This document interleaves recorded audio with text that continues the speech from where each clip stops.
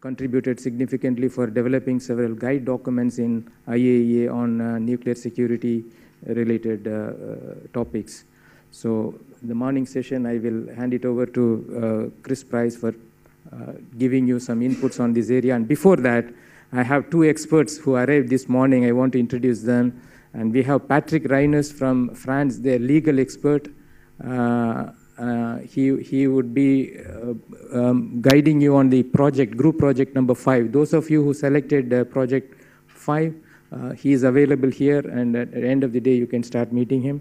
We also have James Hilco from the US, another expert for the group project number 6, root cause analysis. He is also available. Today, you can start discussing on the project 6.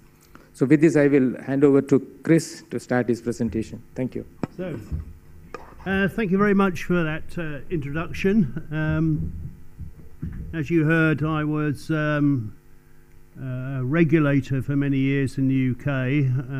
I retired 3 years ago, and since then I've been working part-time for the IAEA, and that's one of the reasons I'm here today.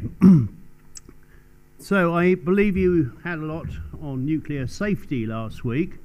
This morning we're going to discuss nuclear security.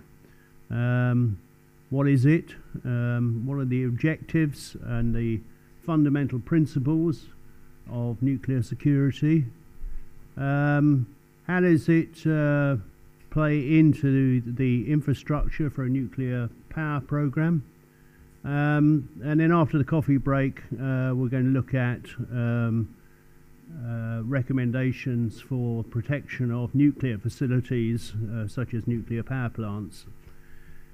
And finally, if we got time, I'll have a quick word about how the IAEA can assist member states in this area.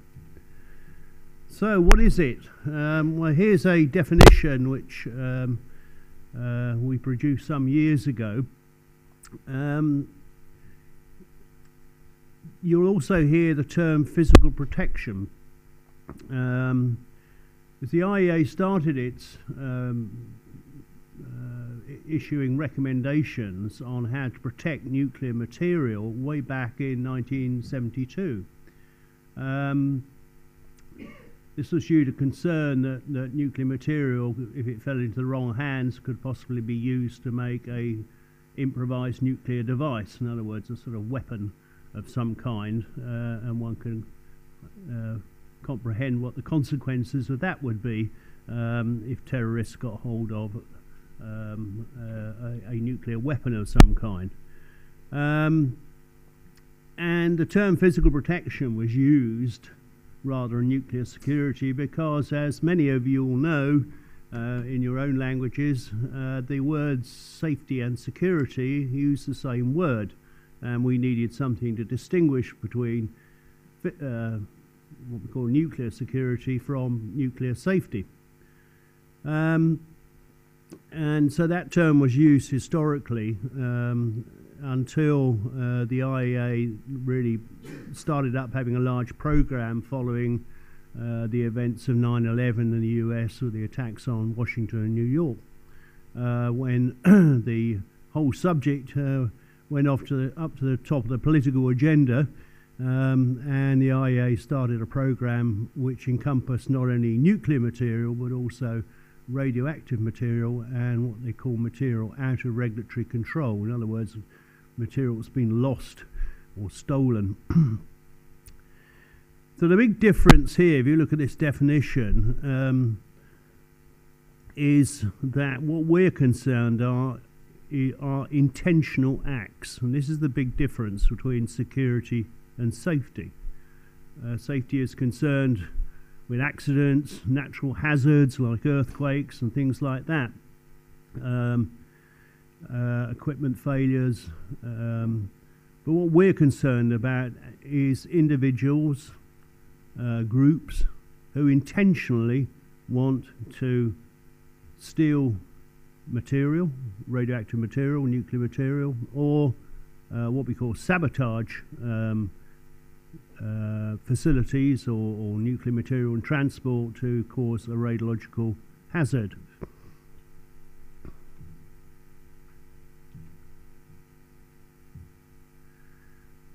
So, what could they do if they got hold of material?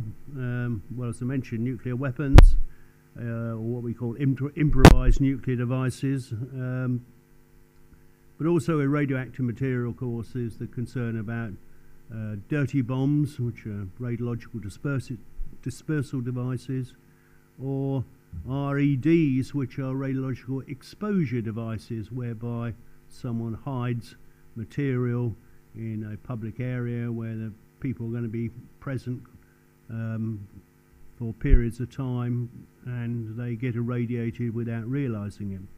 And then, of course, sabotage. So, if you probably heard, the nuclear program worldwide is pretty large, as these statistics show. And in terms of radioactive material, radioactive sources, there are absolutely millions of them around the world, and they're used in all sorts of medicine, agricultural, industry, research, etc. And some of these are pretty strong and therefore pose a serious hazard to health if they're misused. So establishing an effective, sustainable nuclear security infrastructure is important in every country in the world, because every country in the world, I think with hardly an exception, at least has radioactive sources if it doesn't have nuclear material.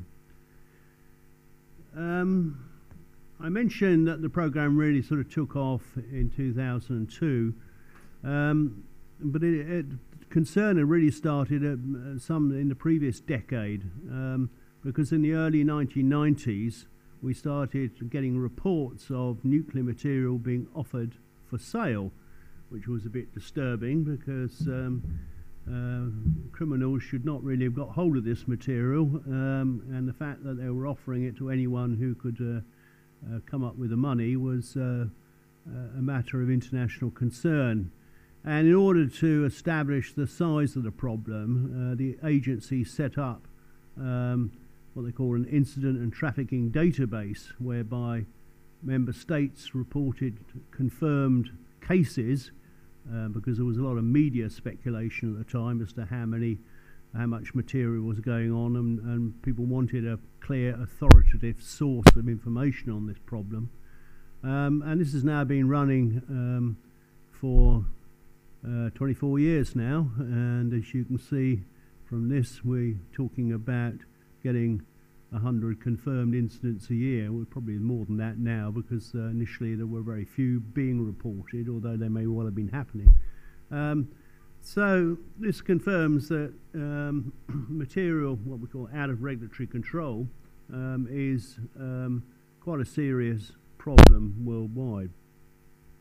And the answer to that, of course, is to secure it at source, to make sure that it doesn't go missing in the first place and end up being trafficked around the world to potential groups who would misuse it. There are statistics of the types of material. Most of it's radioactive material rather than nuclear, but nevertheless, some of it is quite strong material. So the IAEA's vision is to assist member states to establish this effective security wherever the material is being used, stored or transported.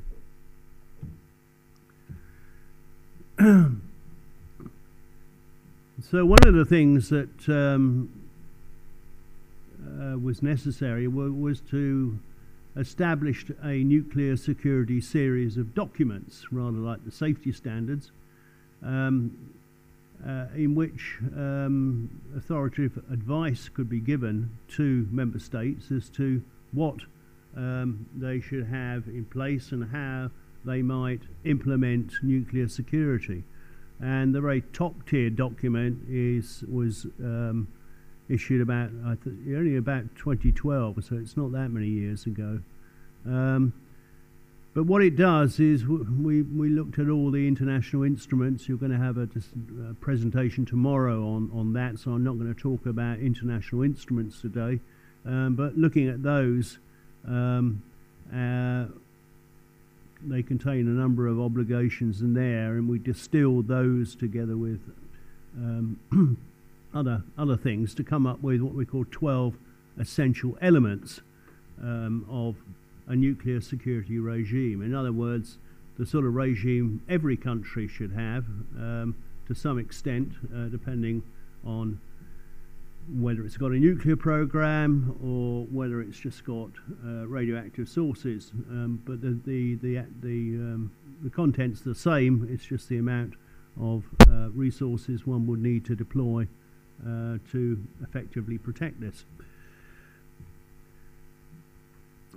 And against that is the objective as well, which is to protect persons, property, society and the environment from the harmful consequences of a nuclear security event. That objective is almost identical to safety, with the exception there they're talking about the harmful consequences of an accident or something like that, and we're talking about a nuclear security event, in other words, a deliberate, intentional act to cause harm or to steal material with the potential of taking it to another place to cause harmful consequences to persons, property, society and the environment.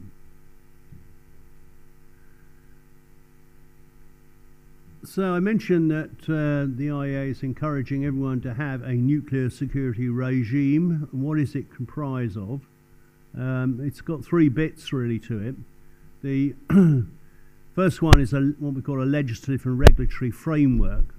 So that's a framework set up by government with laws, regulations, other administrative, intergovernmental things, because unlike safety, the government and its agencies are involved on a day-to-day basis with nuclear security, and it's not just an issue for the operator and the regulator, because we're talking about potential criminal acts, and preventing criminal acts is a state responsibility as much as a responsibility of individual companies or people. Government plays a large part in it with its various institutions and organisations who implement this framework.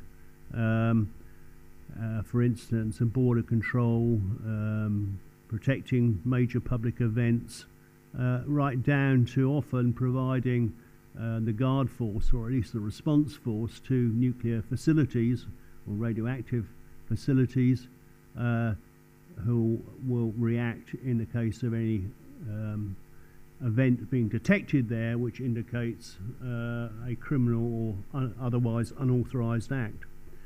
And finally, the regime comprises the systems and measures that the holders of this material have to put in place. So there are 12 essential elements, and we'll quickly go through them one by one. And the first one was very much to make it clear that it's states who are responsible for this. They can't abrogate this, they can't delegate it and leave it to just some small little group in their country, they can't leave it to a neighbouring country. They can't say, well, it's the IAEA's responsibility or the United Nations' responsibility. It is clearly their responsibility. But the other thing is this is a sensitive area, obviously, because it impinges on national security. It impinges upon the rights of states to run their own affairs without interference from other countries or other bodies. So states are also very keen to emphasise this state responsibility. In other words, it's my responsibility, not anyone else's, and I acknowledge that because I don't want anyone else coming in and telling me what to do and how to run my own country. So, having a country accepted that it's their responsibility, they then need to work out who is actually going to have responsibilities in this area. And clearly the operators or the carriers of material have a prime responsibility because it's in their control, whether they own it or not. But then there are all these other bodies who also are going to assist them, especially in the event of any criminal acts, in cases of any loss of material. And these are many and varied, as we'll see. Key competent authorities, well, you know, most countries have all of this, and to some extent or other, these bodies get involved at some stage or other, whether they're enforcing the regulations, whether they're protecting the border and looking for material being trafficked across it, the intelligence services, because here we've got a key thing of what is the threat. If you're a normal operator of a facility, it's not within your gift to know exactly what the threat is. Who are the people out there? How many of them are there? What's their capability to attack me and things like that?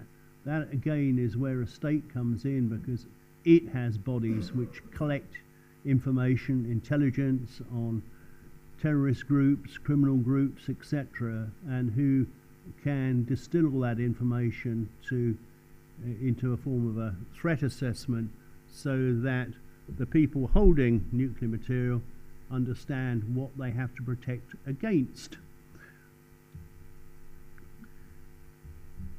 So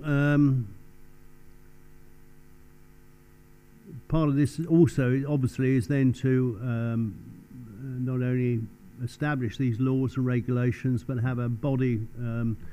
We use the word competent authority here because there are a lot of different ones in security, but of course the key one is the regulatory body, regulatory authority, whatever name it goes with, and making sure that on behalf of the government, that's going to exercise day-to-day oversight over those people who are authorised, legally empowered to hold nuclear material or radioactive material, and make sure that they are protecting it in accordance with the legal requirements. As there will be many of these, then they need to be coordinated one with another, so that we don't have duplication of effort, that when the resources of another government agency is required, it can be quickly obtained. And so we go on. One interesting thing here is also on the accountancy side. With radioactive sources, everyone should have a register and report their holdings of what they've got. This is important because unless you know what you have and where it is, you couldn't start really protecting it properly. But also, if it does get stolen, then you can identify that from your records that stuff has gone missing. In the nuclear material case, there is already a requirement to, which you're going to hear about later on today, about nuclear material accountancy and control in order to report holdings of nuclear material to the IAEA under safeguards agreements. But that nuclear material accountancy is also very important for security because, again, that's the authoritative source of what material you have at a facility in order to know where it is and to categorize it to determine what level of security it needs. But the control aspects are also very important because if you exercise good control over material, then it deters people stealing it, or if they do try and steal it, it should be recognized very quickly that something's gone missing because of the various control mechanisms you put in place. And then, of course, there is an external thing like import-export controls on nuclear material, enforced through border controls, and sanctions. In other words, it's no good saying in the law that people have got to do all these things and look after this material properly if there is not a sanction in the form of imprisonment or fines for people who fail to do this properly. So sanctions are the ultimate, and we're talking about legal sanctions here, following prosecution in a court of law. Legal hierarchy. This is, I've been to a number of countries on advisory missions in this area, and every country is different when it comes to its legal hierarchy, and they have different names for things like laws and statutes and decrees and orders and regulations. But essentially there is a hierarchy with a constitution at the top, laws which are passed by Parliament, regulations which may be made by various state bodies, and down below they might put voluntary guidance, but I think that would include things like codes of conduct, which are issued as good advice, and if you don't take it, then you've got to explain why something went wrong if what you did was failed to comply with a code of practice. So often the guidance is not quite as voluntary as it sounds. International transport is a key area because this is when something could go wrong, and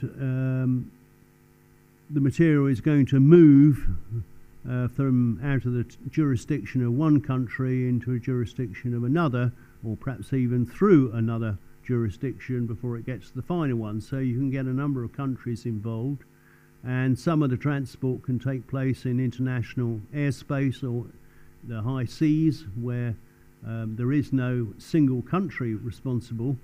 But in the case of movements of nuclear material, it's important that the country responsible is identified in advance, and that it looks after the material until it's handed over to the recipient in due course. So there should be a seamless procedure here to make sure that whenever material is moving internationally, there is a responsible country for it every stage of the movement.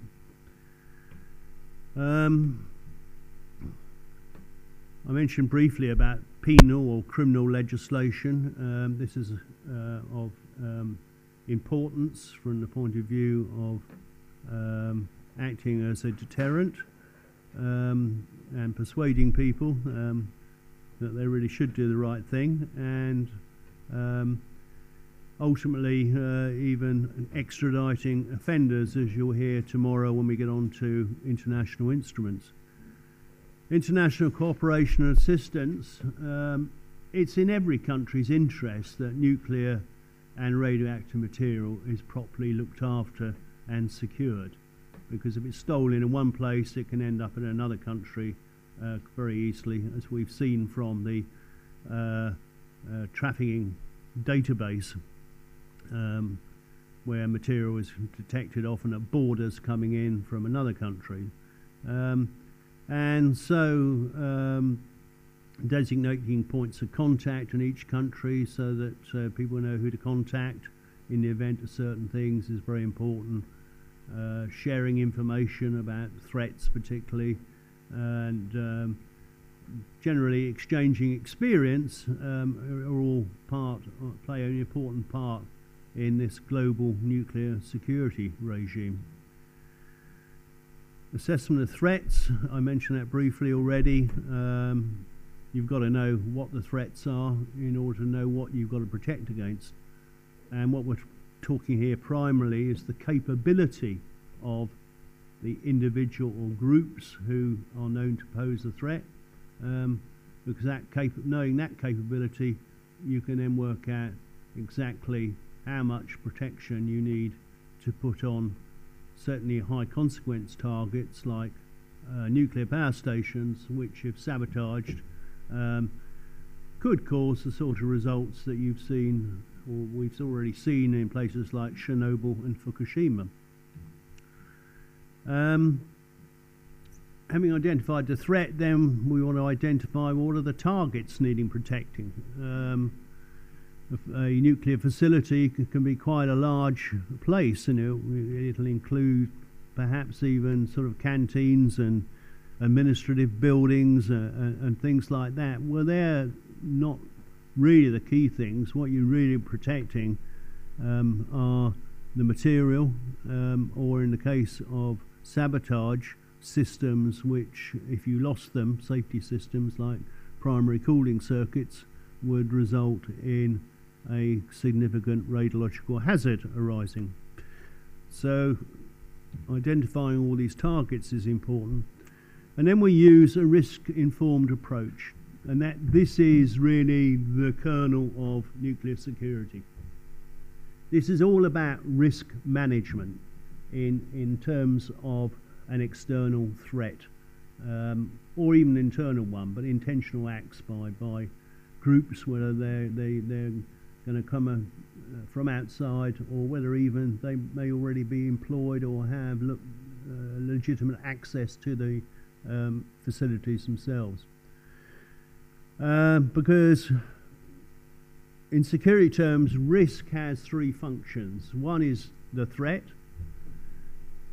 The second are the consequences of that threat if it's applied to particular targets. And the third is vulnerability. So in other words, we're looking at protecting things from the threat which could cause unacceptable consequences. And in consequence terms, there is a grading, because some consequences might not be very serious. Others could be potentially affecting neighbouring states. And then putting in the amount of protection to prevent or minimise the risk of a threat being successful and causing these consequences. So this is what it's all about: risk, vulnerability and potential consequences, and balancing those three, because threat is not static. Potential consequences can vary considerably depending on what the target is.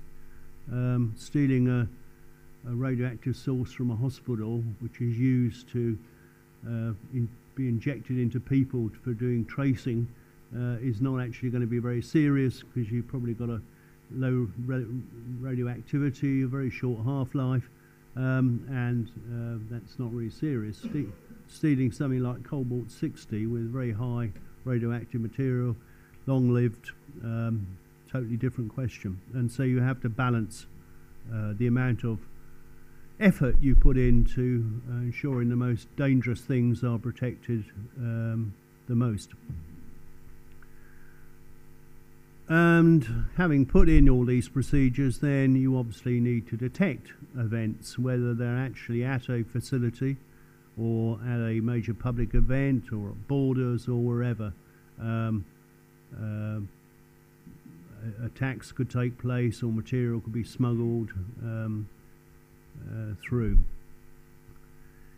Having done all this and put in lots of nice security, just the same as safety, one doesn't then say, well, we're sure now nothing is ever going to happen, we've got a good thing here to defeat whatever is thrown at us, and that's it, job done. Well, it's not, because we always have to repair that they are successful. Hopefully they'll be defeated, but one can't never guarantee that, and therefore we need to have what we call contingency plans in the case that there is an attempted theft or attack to sabotage a facility, and it being successful, and the follow-up actions that will be then required. And these are quite complex plans. You've probably heard about emergency plans for safety. The same here. We've got to mesh those in. They get multi-agency response will be involved, and we need to make sure the plans are there and practiced regularly so that if ever there is a call upon them, everybody knows exactly what their role is and what they have to do.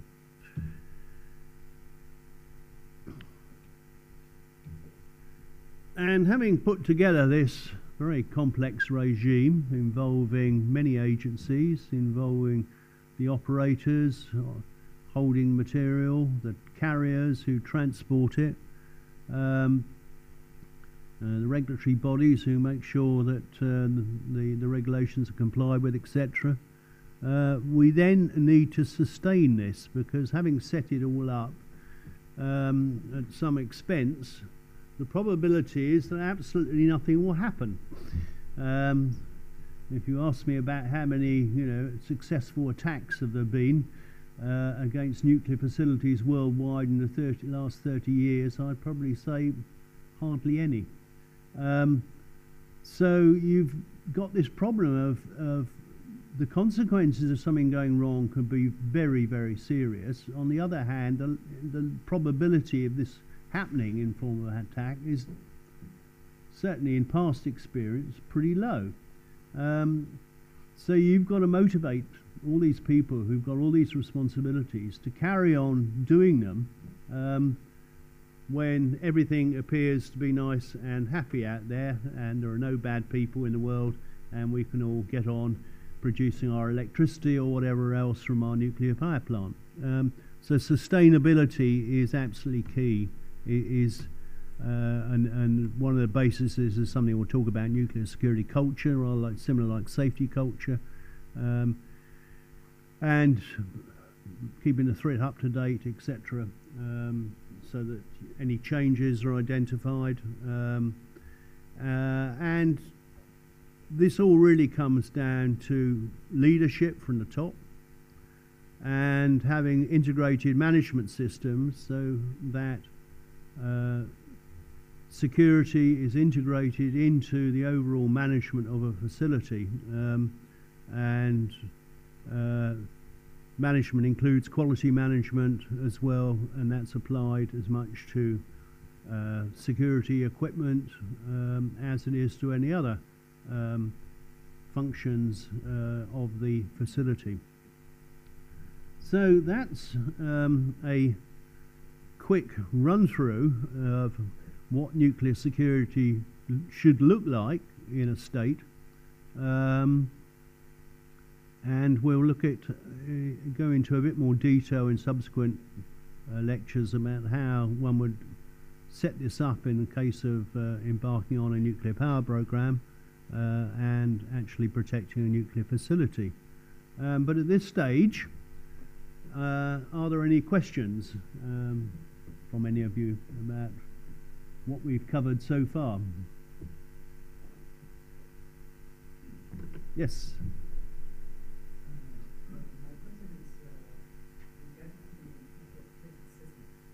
Mm-hmm.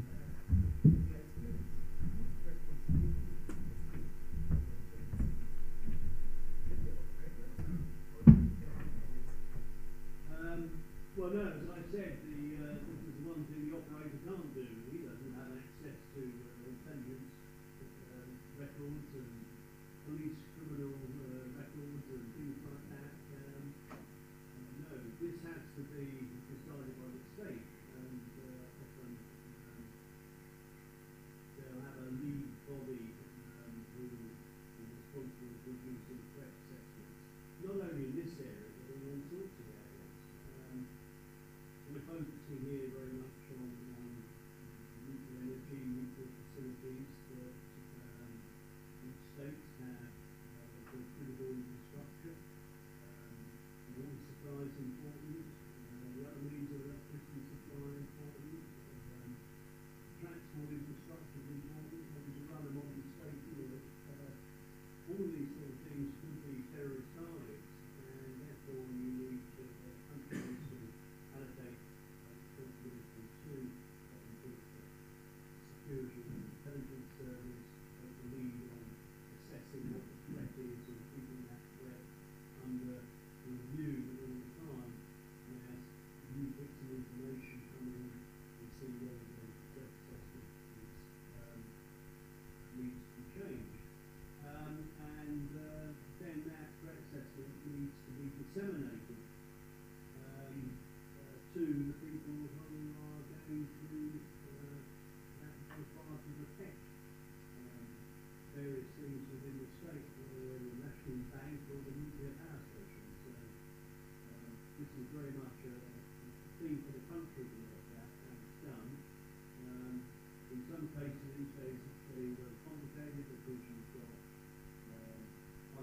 looking at cyber threats,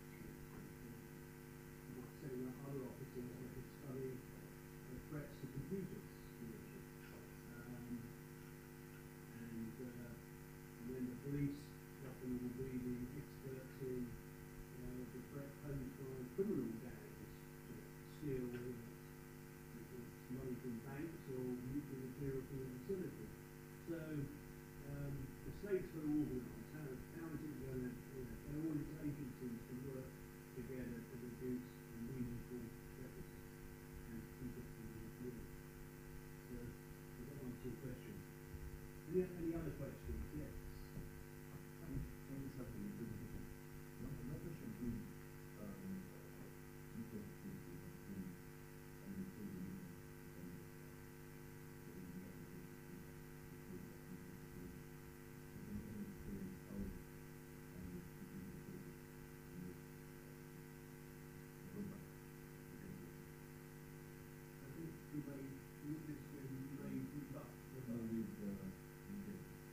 Oh, with nuclear yes, they have to work together.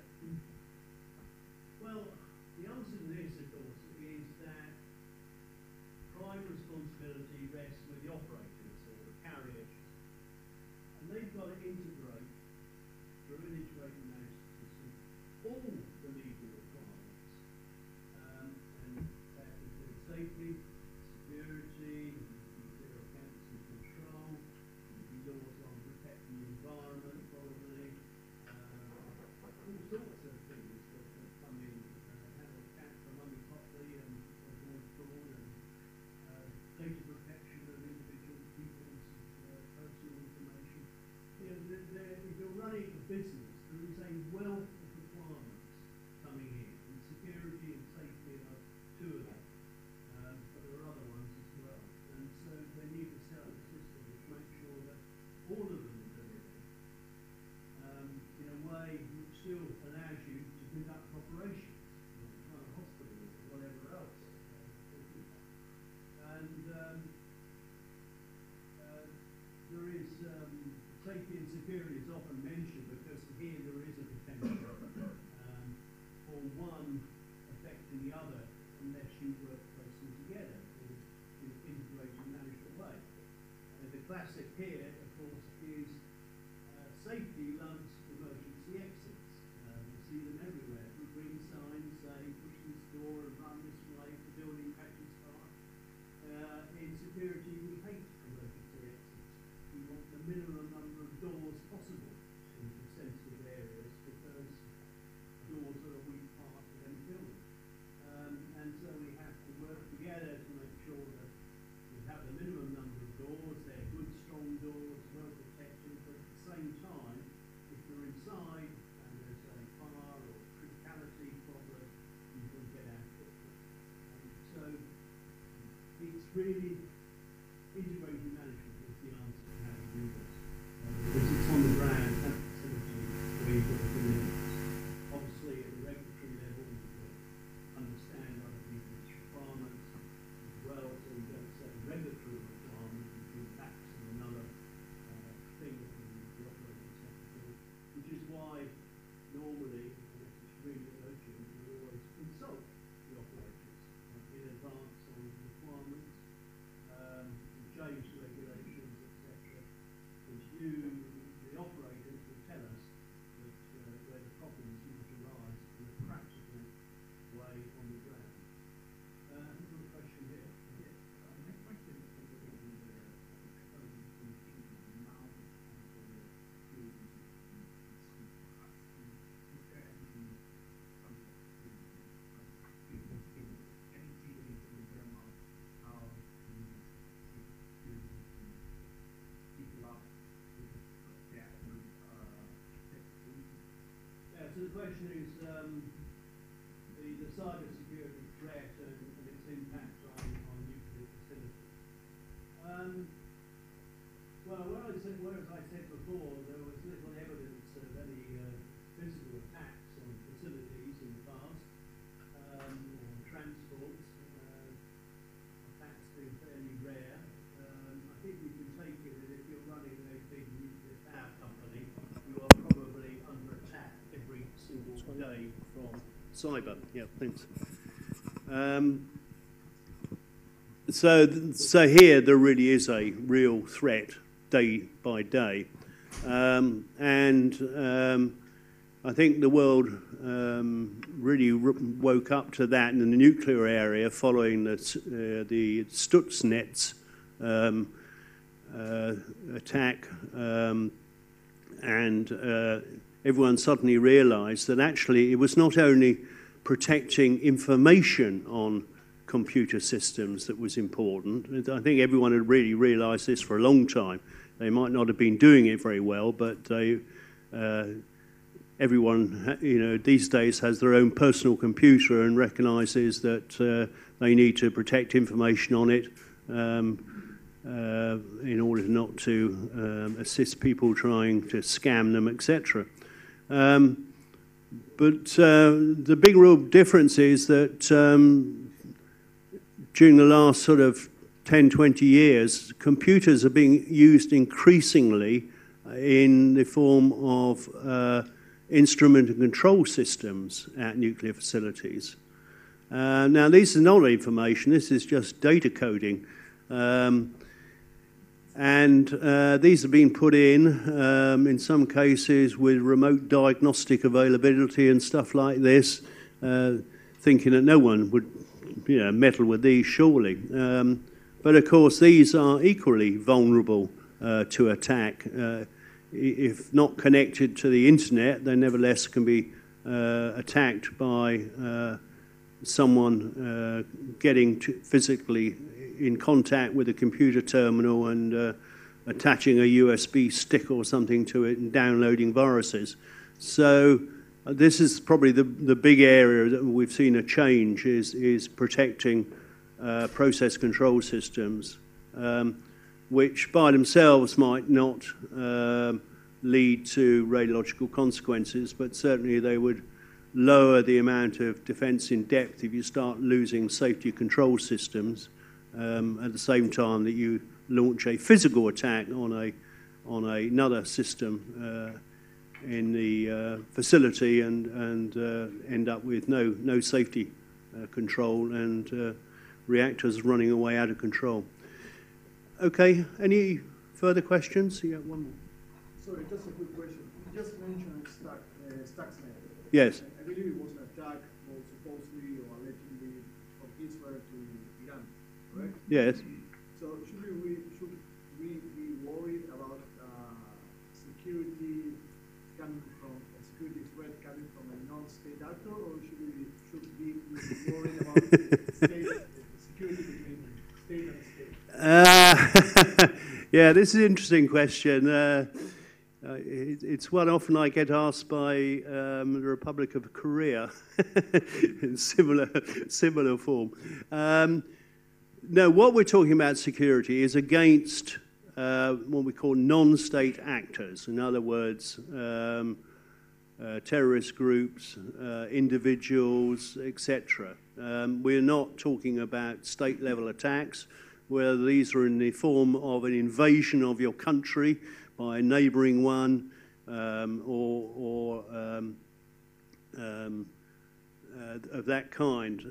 I think with computer security threats, the issue here is that when you get an attack, and they're pretty frequent, it's not easy to identify where they originate anyway. Who is originating this attack? Is it a state-led thing? Or is it just a young teenager sitting in his home playing with a computer and seeing if he can, hack his way into your computer network? You don't really know. And I don't think in practical terms it makes an enormous difference. Again, if you've got some very important computer system, then you're going to apply the most effective ways of protecting you can. Rather than looking and deciding whether the attack is a state-level one or not. I think I'm going to cut it there because I need to move on if we're going to have our coffee break on time by getting through the next presentation. A quick one here. As we see that there is a lot of organization in engage in the security system. But who have the responsibility to integrate all these organizations together through the nuclear power program in phase 1 and in phase 2? Who is the response organisation? Well, you'll always need an external response organisation, because if you get a criminal attack on a facility, this is then immediately becomes a case of law and order and is a matter for the local police. And so the police will always come and respond, or should do, to any serious crime.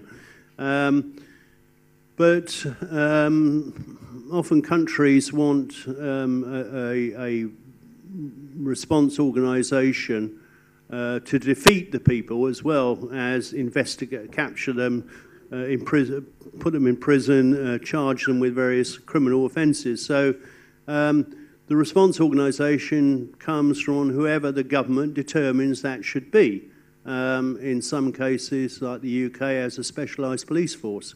Other countries, I know, because the place was located on the border, it gave the job to the border guards to protect the facility as well. In other cases, they can be the army or whoever. It's just up to the country to work out what it needs. But if it wants a dedicated response force at a facility, then that's going to be a fairly specialised body, and even if it's part of a wider thing, then part of the National Guard, for instance, or something like that, then you'll need a specialised body within that bigger overall organisation who are familiar with what needs to be protected in nuclear terms. Okay, so can we now get on with the next one?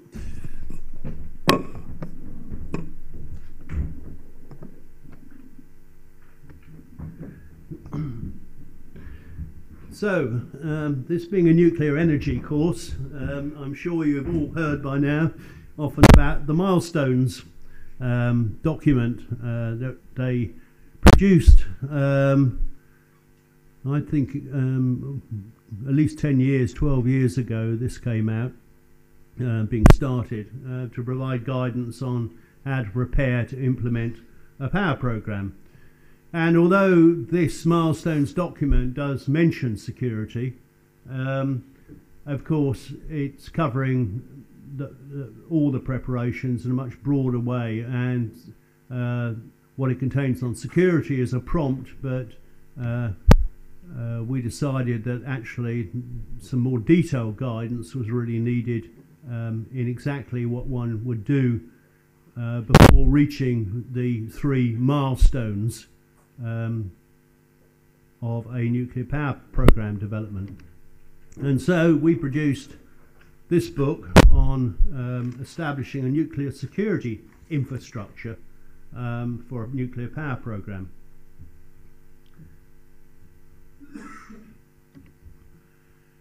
And we broke it down into a number of basic elements, which I'm going to cover one at a time. And we're talking about here a nuclear security infrastructure. So we're talking about policy.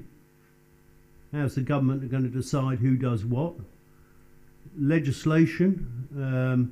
What legislation is needed by the government to ensure that everything is done correctly? The various organisation things that are needed, like coordination, assignment of responsibilities, etc. Before one gets to the various nuclear security systems and measures that have got to be put in place at 3 levels here.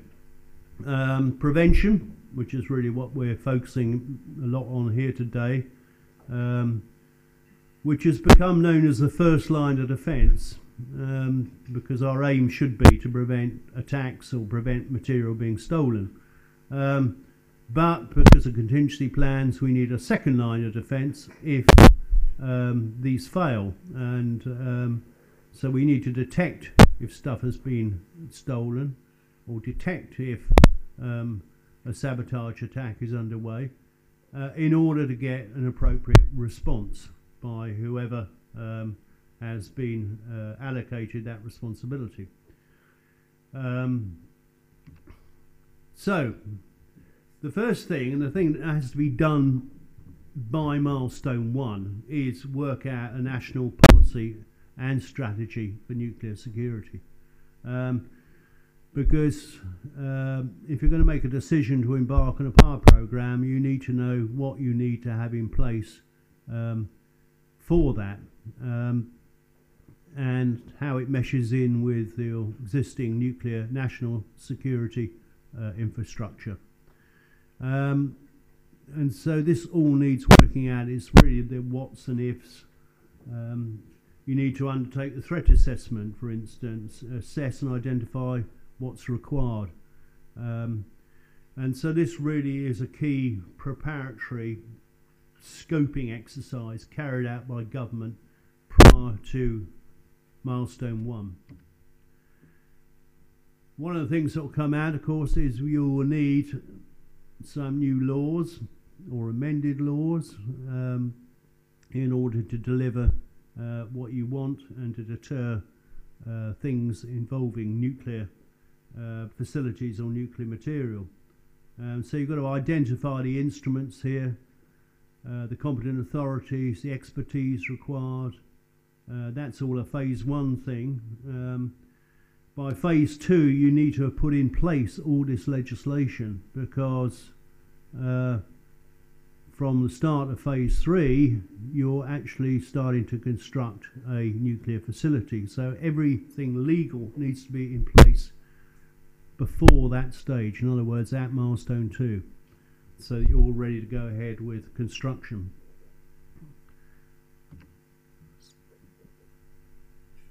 And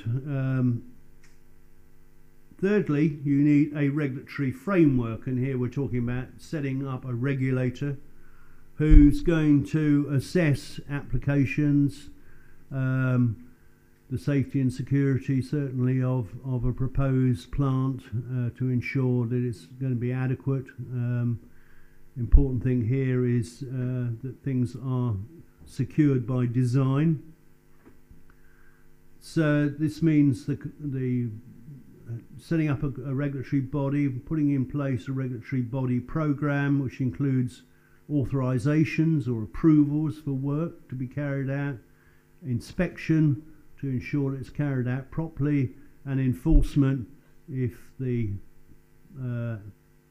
licensee concerned has failed to comply with some legal requirement. And all these processes and procedures need to be in place by phase 2, because you're going to be regulating the thing from the time it starts construction in order to ensure that it is constructed safely and it is secured by design, and you're not going to bolt on security later on as a sort of last resort when it becomes much more difficult and much more expensive.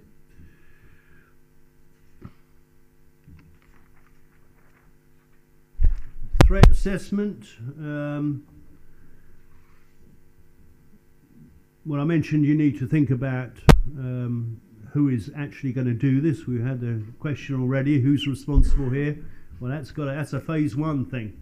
Who is going to do the threat assessment and work up a thing which we call a design basis threat, which is often more commonly the responsibility of the competent authority, regulatory body, but it's a more sophisticated assessment really than the national threat assessment. The national threat assessment is based on what is known at the moment. The design basis threat is tending to look ahead a bit at, well, how could this change in a medium term, and if there's any gaps, let's fill them in with some sensible sort of things like, how much explosives are the people likely to bring into the plant to attack it. I mean, it's very key from a design, because you can protect against explosive attacks if you know A, what sort of explosive it is, and B, how much there is of it. And that will depend then on how actually you pour concrete to make sure that the explosion is going to have no effect.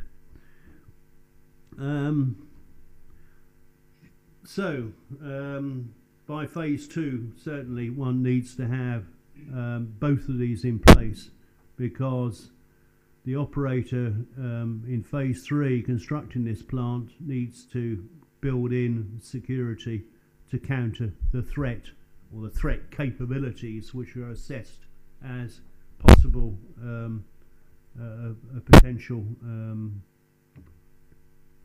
to an attack on the facility. Management systems. I mentioned integrated management systems already. These are absolutely key. And this is not only going to have to cover some of the things we already mentioned, but of course we need to protect sensitive information. This is very important. There will be a security plan for the facility which will define exactly what's in place. You do not want a potential attacker getting hold of that information, because then he knows exactly what he's got to circumvent to achieve his objective of theft or sabotage. So that sort of information needs protecting, and you need systems in place to do that. Trustworthiness of people. I think most of us now accept that although we'd like to trust all our fellow citizens, some of them might be turn out to be bad eggs, and we therefore need to have a system in place to make sure that you don't recruit known criminals and people like that, and stop them getting authorised access to the facility. So a trustworthiness program, that all needs to be set up. Again, by phase 2, the milestone 2, I mean, because it's going to have to be applied from construction onwards.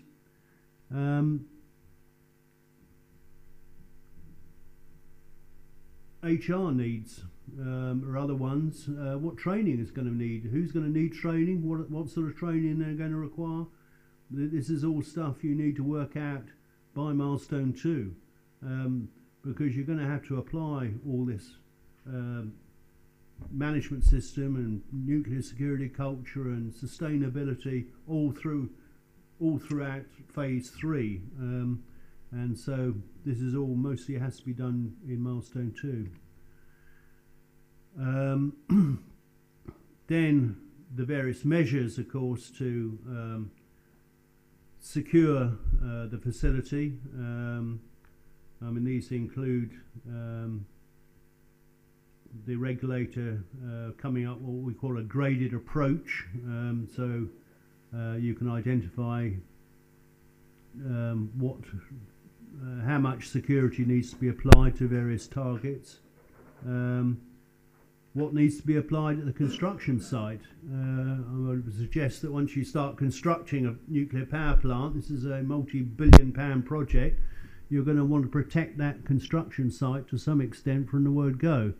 And then as more and more stuff, so even before the nuclear material arrives, you're going to need to make sure the thing is being put up and no one's hidden a bomb in the middle of it, which could go off later on when the material's there. So there are all these sort of measures to take in place. Similarly, for radioactive material, here's one of the things a nuclear power plant will produce is a lot of radioactive waste, and so whereas you might just have a program at the moment for radioactive sources, you're going to have to widen that in scope to cover all radioactive material, which could pose a hazard if dispersed or used as an exposure device.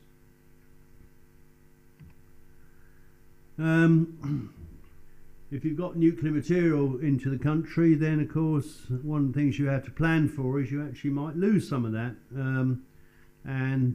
so this is again is a need to make sure that your program for material out of regulatory control includes measures to respond to criminal or other acts involving not only radioactive material being out of control, but also nuclear material out of control.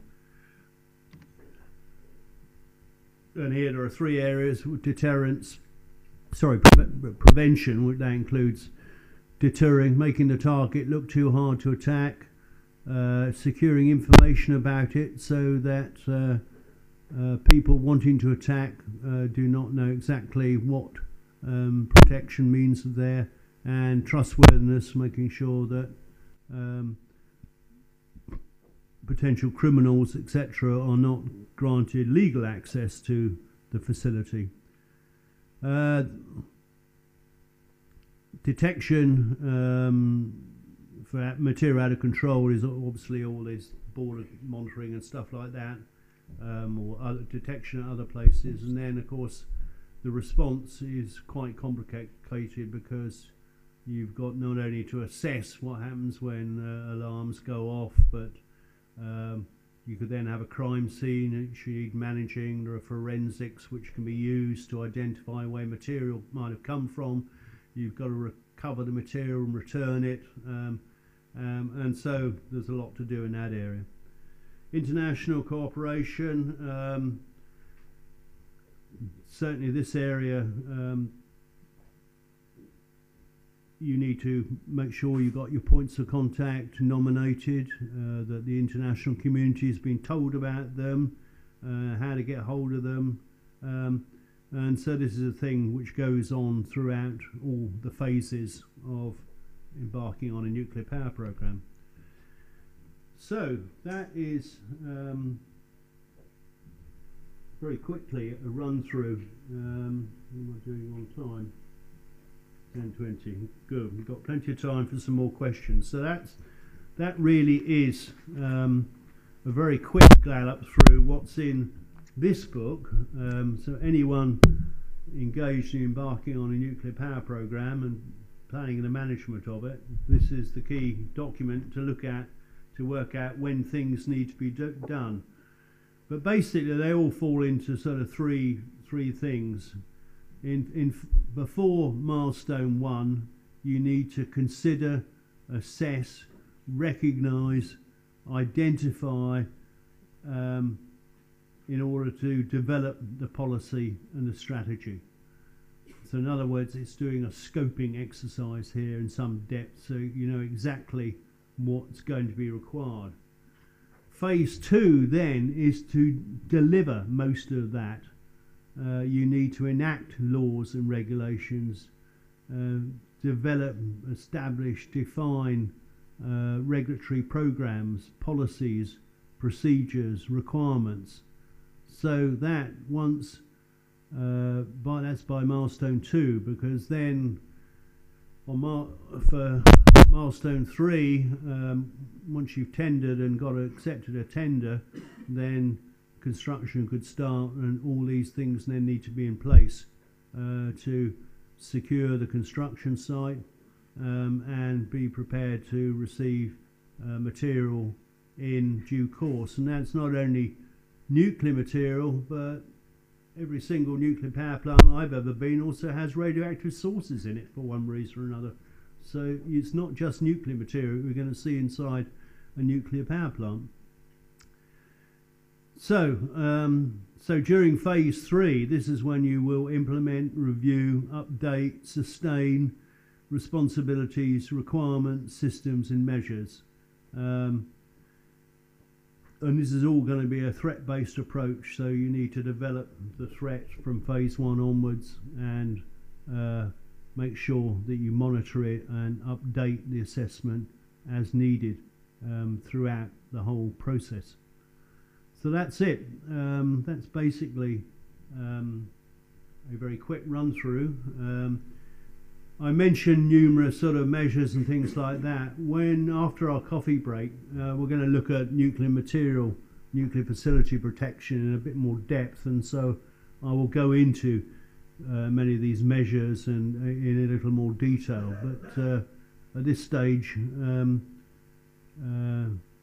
I hope we got across there are a lot of things that a government has to do in order that the operators who are going to construct and manage this nuclear power plant are quite clear as exactly what they've got to do. Which means the government has got to work out pretty much before exactly what they're quite clear, because nothing is more disruptive than you're constructing a major facility like this and suddenly find out the government's turned around and suddenly thought of some new thing that it wants, and you have to try to work out how to change the design or whatever to accommodate it. Everything needs to be well thought out beforehand. So, yeah, we've got some more questions now. And I have one from the front here. Ready? Yes. How we can apply the principles, the three principles of security, the prevention, detection, and response to the insider information? Yeah, prevention, that was really when I was talking there about prevention, detection, response. It was really about material out of regulatory control. In other words, stuff that's out there, it's already been lost or for one reason or another, or stolen. As regards prevention, detection, response at a facility, I'm going to cover that after the break, because we're going to look at how to protect a facility, and we'll talk a bit about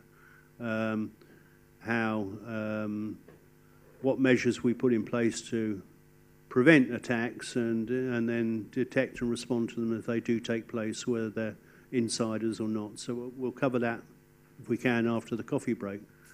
One at the back here, yeah.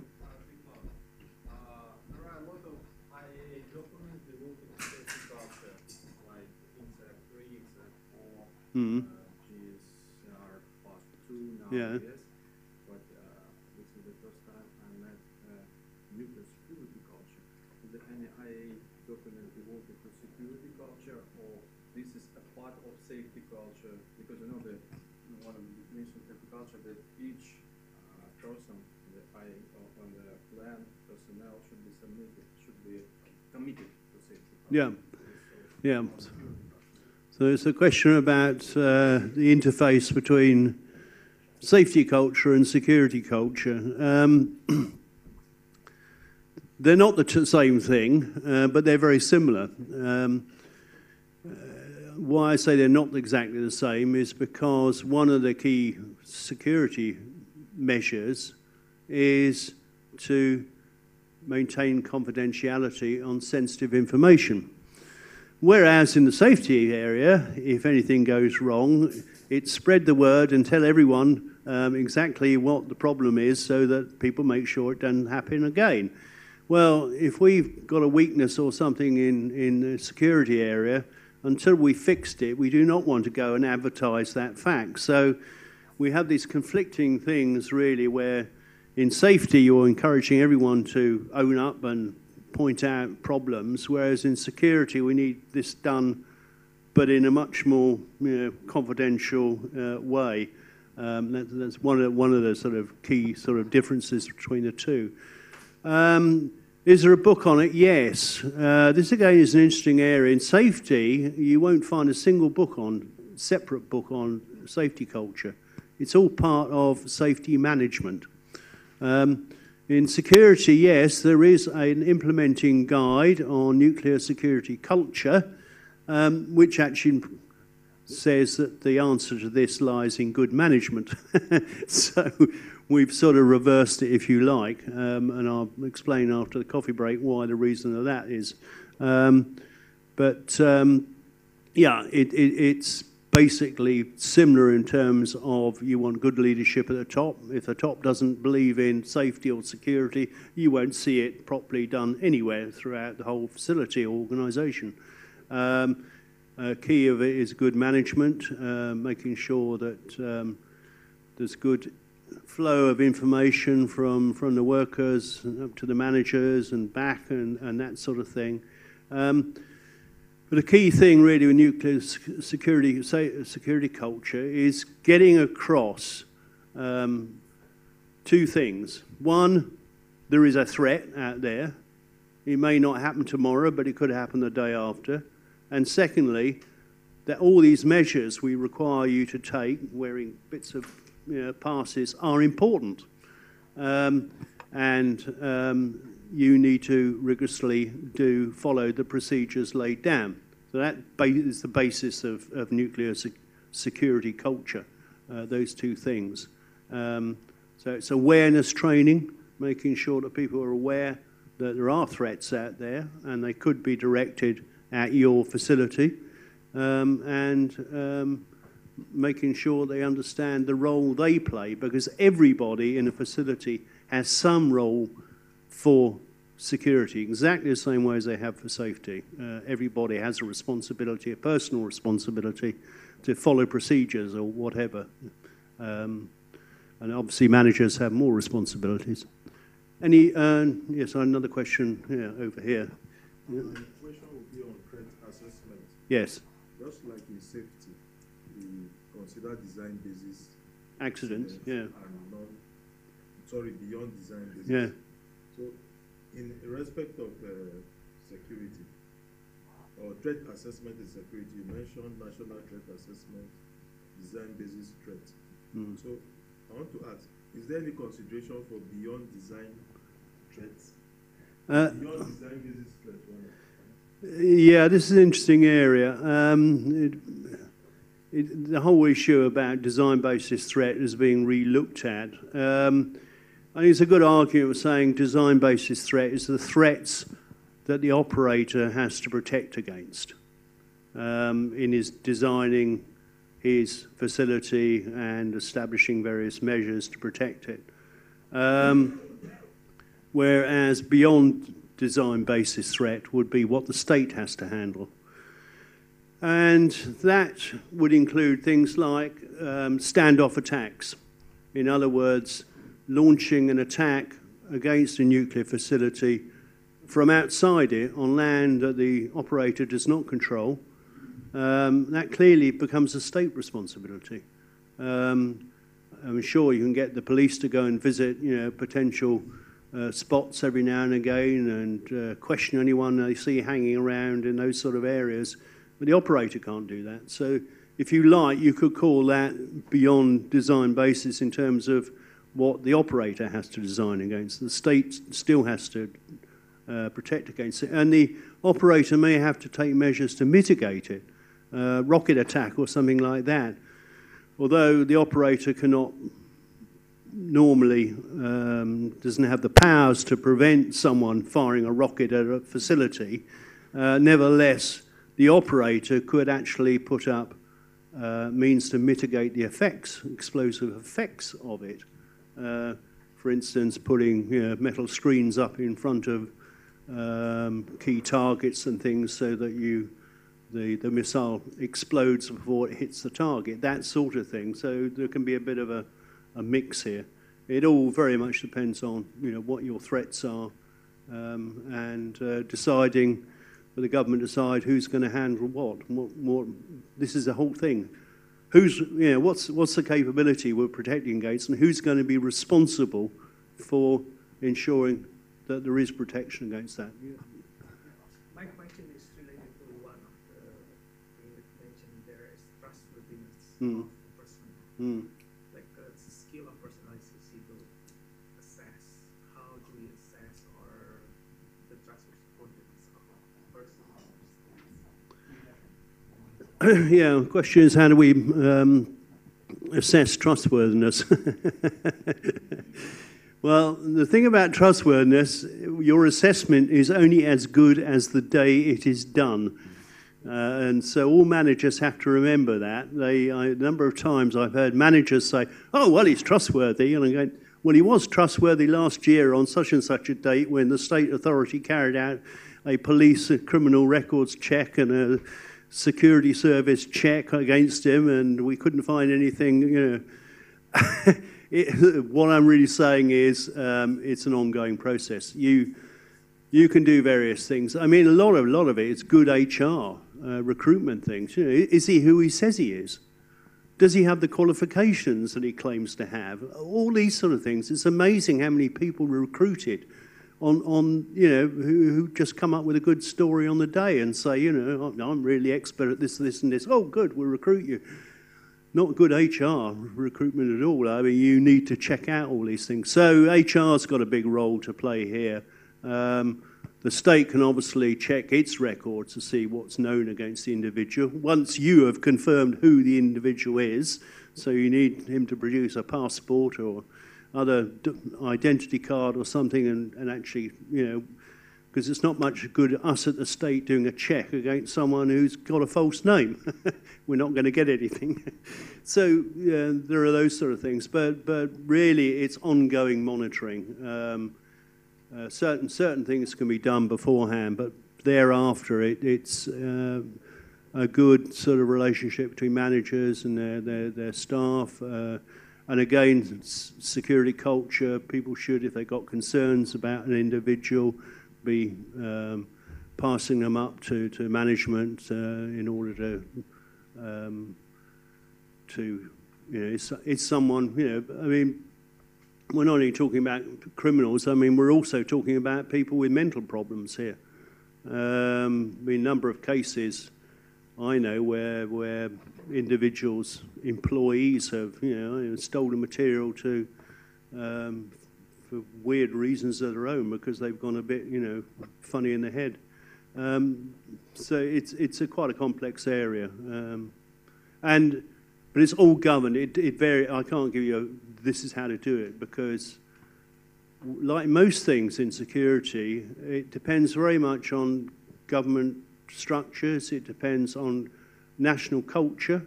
In some countries, things, we do things that another country, we can't do that, So it's very much for each state to come up with its own way of determining trustworthiness, but it's absolutely key to dealing with what we call the insider threat. Anyway, it's now coffee break time, so we'll have more time to have some questions after the next session, I'm sure. So thank you for all the very interesting questions I've had so far.